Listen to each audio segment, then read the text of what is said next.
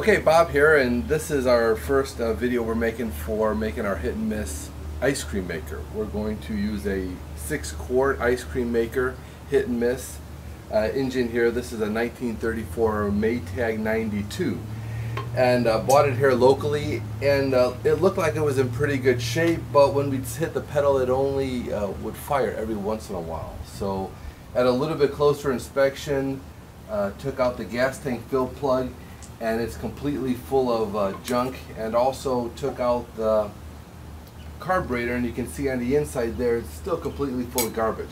But one of the biggest reasons it wasn't working is it's missing the check valve on the bottom of the inlet tube for the carburetor, so for sure it wasn't going to run. It also looks like, if you look on the inside here, it looks like there's some play, both end play on the crankshaft, and also some play as I rotate it. So the flywheel rotates about 1/4 inch, and it seems like maybe the main bearing or the rod bearing or the rod pin is a little bit loose.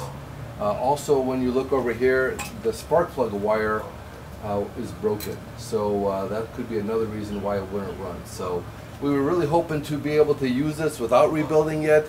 However, it looks like we're going to have to rebuild it. So already bought a few parts from the Maytag shed and talked to Zach, and we're going to try to clean out the gas tank and see if we can get it running to see how well it runs. But it looks like we're going to have to rebuild this, and then we'll be able to start working on the ice cream maker. I just wanted to show you the engine. It is free, so it does rotate, and it feels pretty tight. So it looks like it was rebuilt once. You can tell it was rebuilt once because there's overspray on the carburetor. So it looks like they didn't paint the parts before they assembled them, but it was rebuilt once. It looks like it's going to have to be rebuilt again.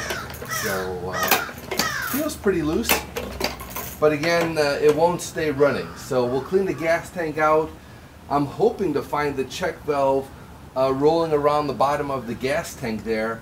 I already tried to loosen the bolts to get the gas tank free from the base of the motor, but the bolts are really tight, so could not get them free, and I'm afraid of breaking them right now. So I'm going to soak them in a little bit of some penetrant or liquid wrench to see if I can get them loosened up. That would be a whole lot easier to clean the gas tank if I was able to get the bolts loose.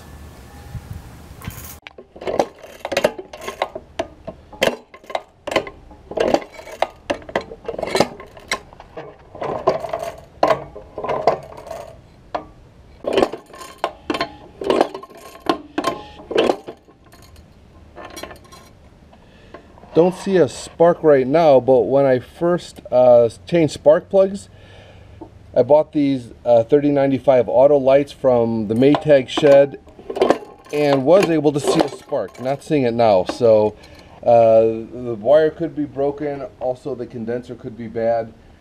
So we'll just have to take it apart and make sure, at least start with replacing the wire and make sure we get a spark. Okay, that's all for now.